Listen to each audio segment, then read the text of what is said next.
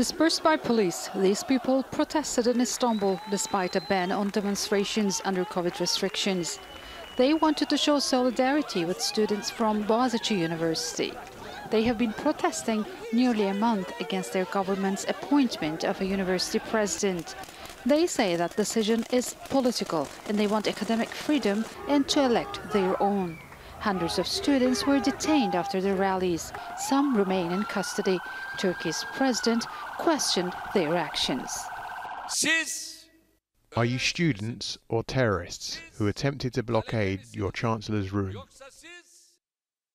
The students want the new president, also known as a rector, to resign. He says he won't. Kesinlikle öğrencilerimizin, hocalarımızın Our students, professors, have rights for freedom of expression, which I haven't stood against so far, and I won't if there's no critique or if there's no improvement. But democracy also requires a culture of reconciliation. olmadığı yerde gelişme olmaz.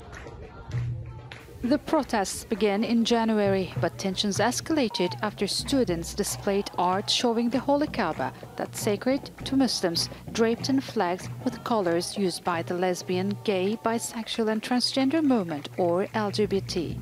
That offended many Muslims and the government, provoking counter-protests. Officials accuse members of the LGBT community at the university of inflaming the protests.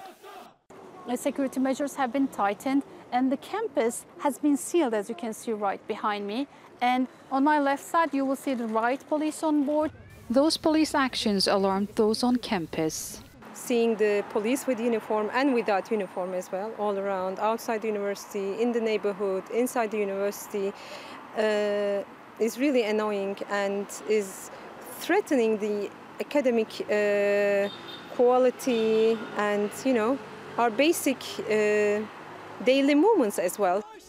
Opposition figures and labor organizations have taken part in the protests outside the campus, but the government says the students may be manipulated by what it calls terrorist groups. That's something the students deny.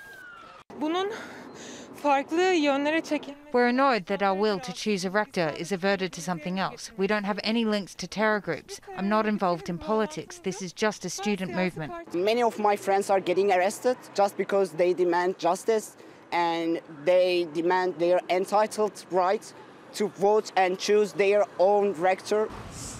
The government seems determined not to change its decision, but the students at the university say they want to be free to prepare for final exams and to have their voices heard. Sinem, Koseoglu, Aljazeera, Istanbul.